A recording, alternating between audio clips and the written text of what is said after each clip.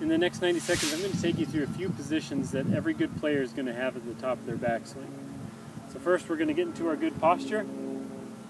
As you swing to the top, all right, a few things that we're looking for. First is going to be the wrist is going to be kind of flat. Okay, some players have it cupped. Right? That usually leads to an open club face. Right, you can see how it changes my club face at the top. And then it's also bowed. That's going to be like a Dustin Johnson. That's going to be more of a closed club face, right? But traditionally, we want your wrist to be pretty flat when you get to the top. Okay. The next point, when you get to the top, you can see where the club is. It's going to kind of hide behind my hands, just like we talked about in the takeaway.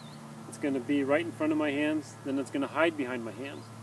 Okay. A lot of players, you can see that flying right elbow pushes the club across the lane, or if the elbow is really tucked underneath, it can lead to a laid-off position. We'd like to see that club hidden right behind those hands with that flat wrist.